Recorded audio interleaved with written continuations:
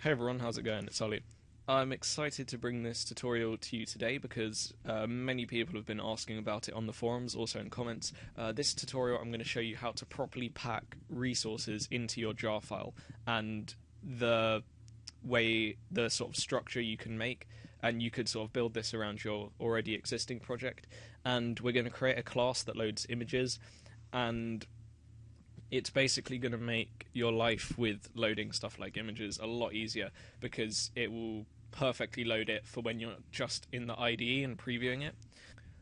And then when you're finished and you export it as a jar file, every image that you need and every audio clip, all your resources will be there. So without further ado, let's start. So I'm in Eclipse right now. If we go to New Project and Java Project, I'm just going to name this Simple, hit finish, and now in our simple project you can see we've got the default Java libraries and we've also got the source folder. Now the source folder obviously contains all of our class files, and I'm just going to make a main class file with a JFrame in it because that's going to be our kind of test. It's going to be our kind of test main class for this project. So javax.swing.jframe, and I'm just going to pause the video whilst I make this class. Alright, so here we go. Say we've got this main class here, and all I'm doing is drawing this image I.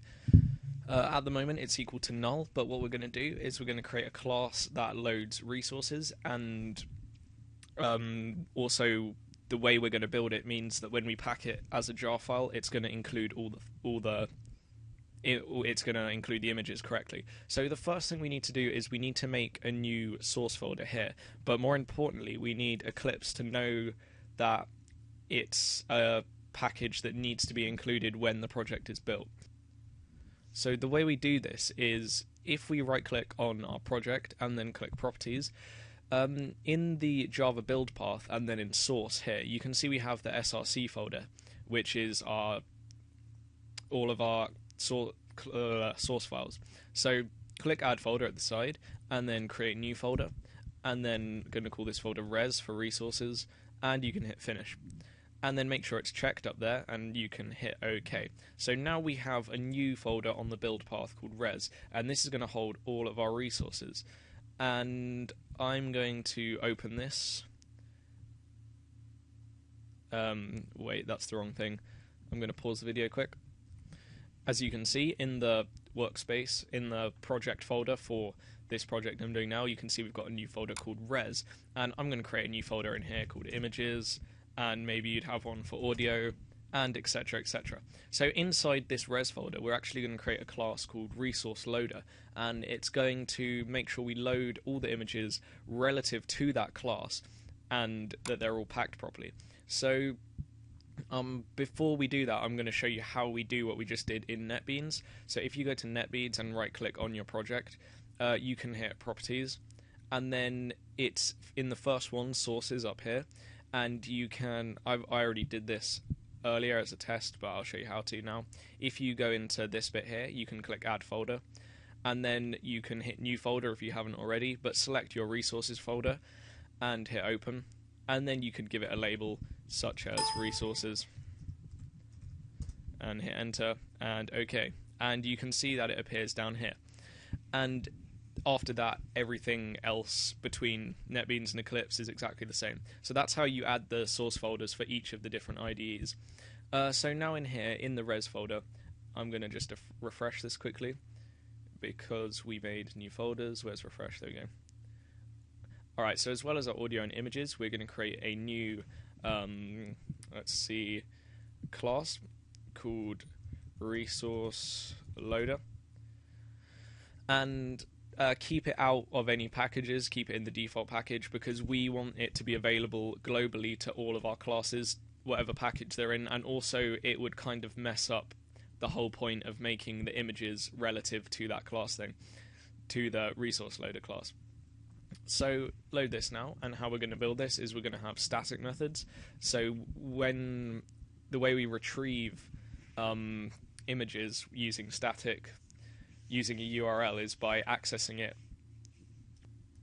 accessing the resource loader class, and then we say get resource, and then that will grab the image or audio or whatever. So first thing is we need to make a static instance of this.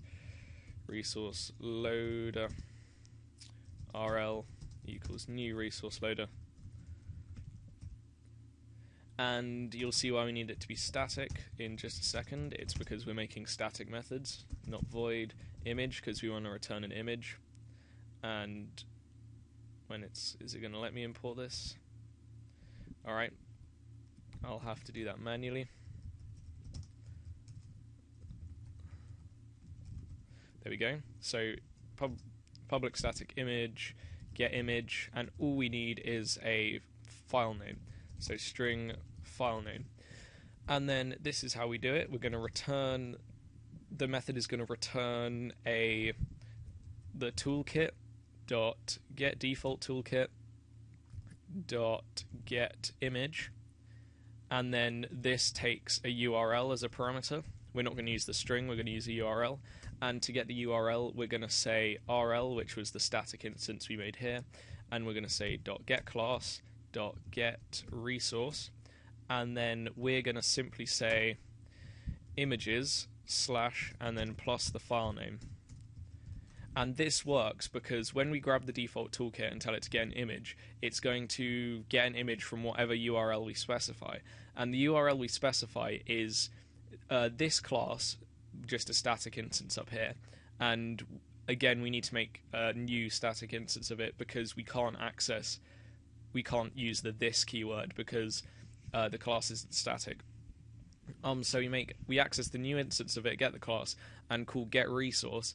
And because the class is located here in the res folder, because it's located right here, when we load images, we need to say images / and then the file name.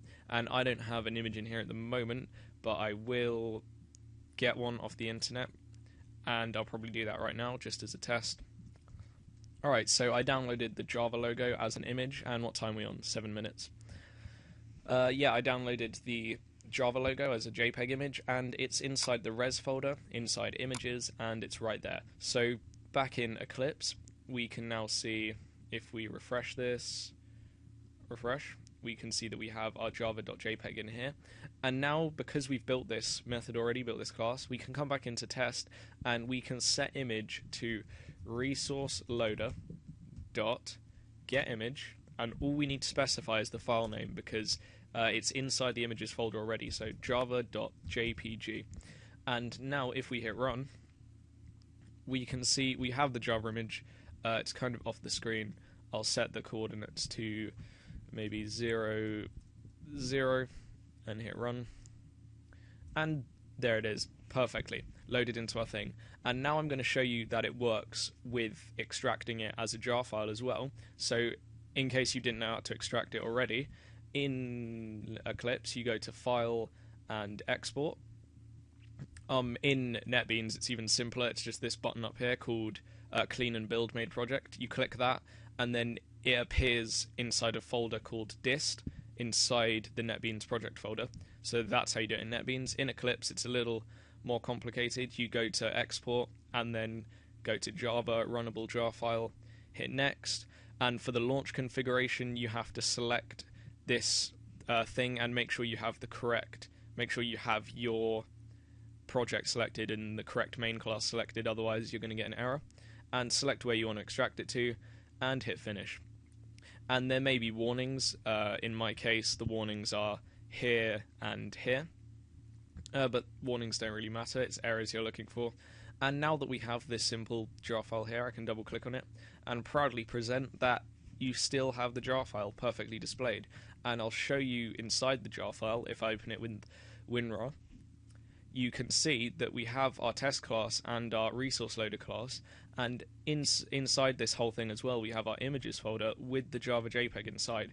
And the reason it's loaded that in is because when it compiled it all and built it, it saw that we were getting the resource via a URL, and it's packed it in there with it. So hopefully that clears everything up for everyone who's been asking this question. I hope you found this tutorial useful, guys. The source code will be in the description, the complete source code, so If you haven't been following along, then you won't need to, because I'll copy and paste this exactly as it is. I might add some more methods for loading audio or something like that, but I'm sure you guys can manage that by yourselves. So thanks for watching this tutorial. If you enjoyed it, please subscribe for more, and I will see you next time, guys. So see you later.